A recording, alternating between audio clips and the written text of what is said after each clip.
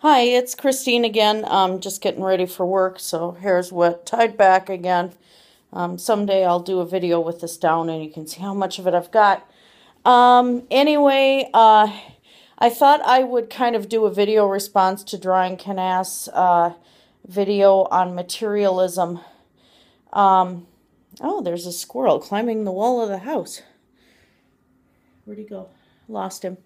Anyway, hey, I love you, squirrel!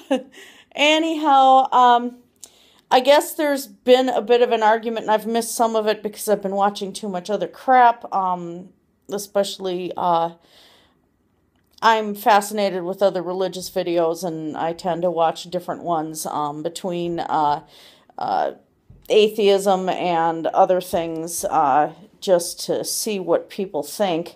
And especially with the science and in the atheism videos and stuff like that. I always have to put out a shout out to Wildwood Claire 1 and Aaron Raw and Potholer 51 because, well, King Crocoduck too, because there's some stuff that's pretty freaking phenomenal. And I'll get into that later. I want to do a video on the responsibility that a witch has towards actually being accurate on science and helping promote science because it's how we discover things.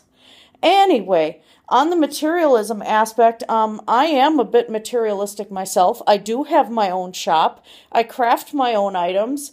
My shop is not pre-made. I buy in bulk and then do stuff. I mean, I rip watches apart. I do all sorts of crazy stuff. I do my own wood carving, wool work, things like that. What people are forgetting in this is that some of us are actually trying to do this to make a living or to start making a living. Because of the situation with my hands and with the Raynaud's disorder and the eczema and you know, it's going to be harder and harder over time. It's already getting to that point. I'm on steroid creams now. I have been told by a dermatologist if things don't stabilize, I'm going to end up on immune suppressants. I'm a critical care nurse. At some point, I'm going to have to retire from doing that, and I've been at the job since '96.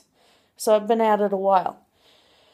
That said, I like to make things. I'm an artist as well. I paint, I carve, I work in leather. I do all these different things because it's what I see in my head. But I want to be able to make a living from home. And there's a lot of us in that situation. We're not doing it to be, oh my gosh, capitalism and we're trying to sell constantly. No, we're not. If we advertise our shops on YouTube, that's fine. There's no problem with it. And as she had said, some people, you know, to turn around and say, well, you're not doing this properly because you have things, you've got stuff.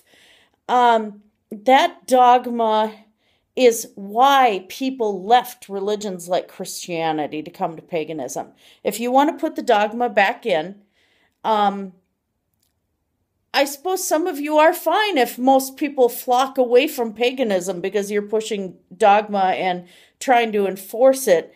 If you're fine with that, well, it's going to be a result of it anyway. And right now, because there are so many pagans, there are so many witches out there, there's a lot of them in the medical field,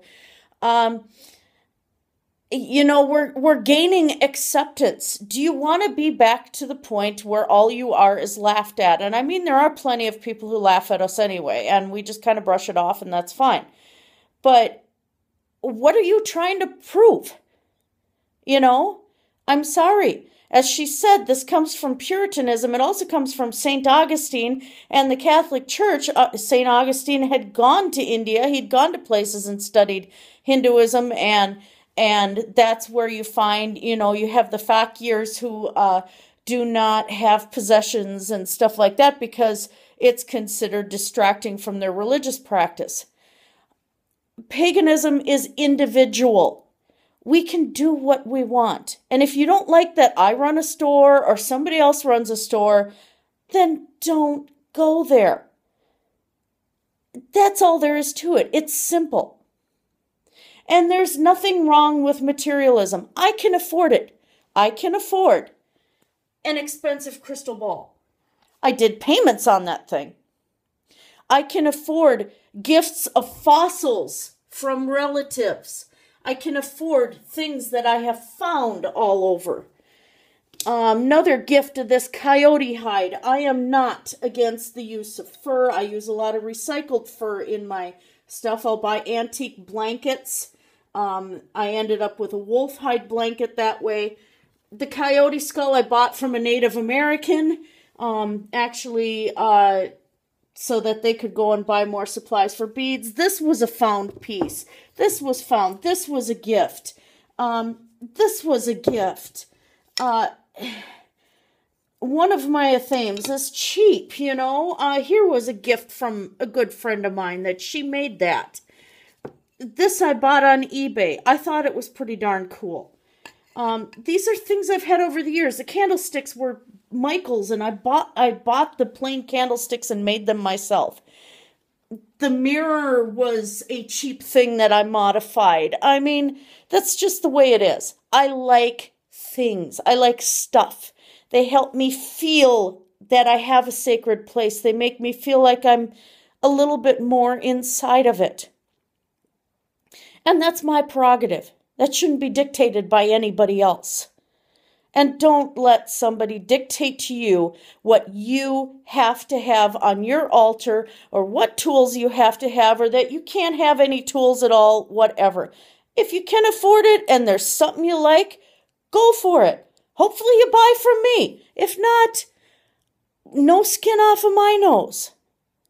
At least spread the word, whatever. We're supposed to spread the word for each other. We're supposed to help further our religion and further equality of religion, and also further the goal to go back to the small craftsman again.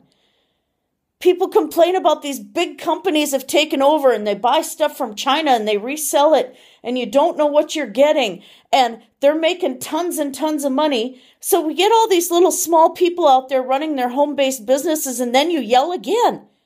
Wow. Just wow. What happened to taking the power back into the hands of the people? I'm sorry, part of that power is to be able to have some fun with capitalism. We are in a capitalist country. If you want to open a shop and sell stuff, go right ahead. You might be my competition, you might not be. I don't care.